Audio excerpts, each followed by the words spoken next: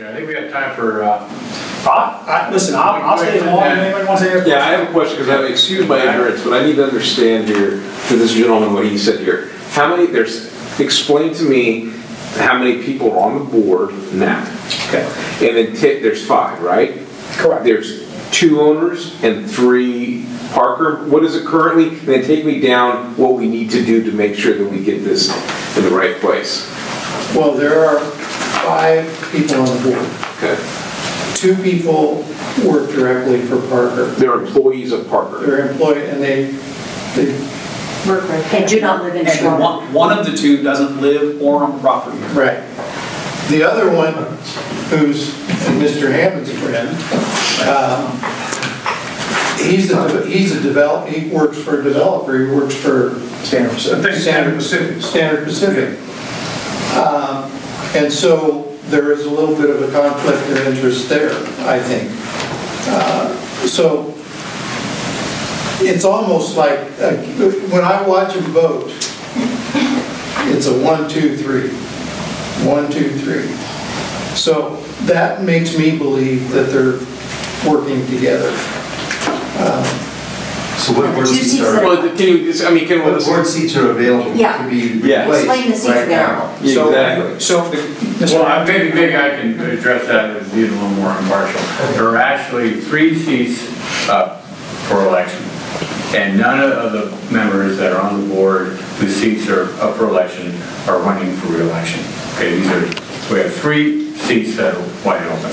So the question is how... The 2 remaining are who are going to be on there? Mr. Getz here? Well, no, there are 3 seats on the board that are open. No, who are remaining? Yeah, but who's remaining? On the board, you have Mr. Getz is on the board. Who is a homeowner? Who is a homeowner. And Mr. Kirk Bone, who is a Parker employee, who does not live here. He remains on the board. So there's 3. He's not up for re-election. So the goal is to get, obviously, 3 homeowners. Right.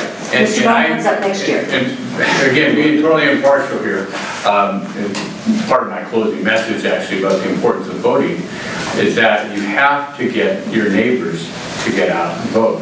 So what I would ask of each of you is to take a few minutes out of your schedule and we'll contact your neighbors on the right of your house, and the left of your house, and the people across the street. We'll knock on the doors. And if you don't know them, it's a great time to go meet them and express them the importance of voting. If I remember, I just want to clarify this because you said the one guy, Kirk Bone, Mr. Kirk Bone. Kirk Bone, who works for Parker. Correct. He's, I think, in charge of the government affairs section. Getz ran for the first time the last election, right? He's the one that went door to door. Right here. It's a gentleman, actually. Oh, you're the man. You left your paper. I wasn't home, but I knew you were there. But you got elected. I did. And your guys are going to do that. You're going to go door to door. right? Okay. That's whatever they commit to. I don't know what. Well, no, I just think it's are you going a very good way to do it.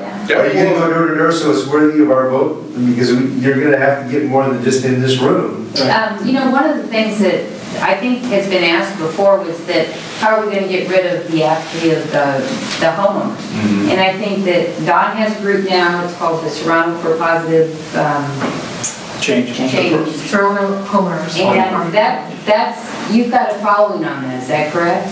That's true. And there's some Facebook accounts out there now. I know that you have one. I think Jim has one. And I think that through the social media that's offered today, I think more homeowners are becoming active. I don't know if you belong to Nextdoor.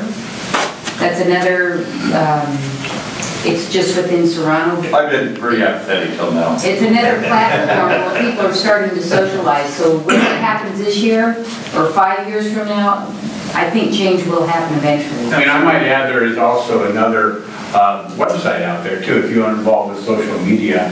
I believe it's Serrano Homeowners, or SerranoHOA.org. Well, in the interest of full disclosure, SerranoHOA.info, but that, I need to be fair to these guys. Sure. I've co-opted that, and that is a campaign website. It's got all the material on it, but it went from an advocacy website where it listed different, here's the issue, and it's real simple, easy to follow. A question, and then here's the answer. A question, and here's the answer. Here's all the documents.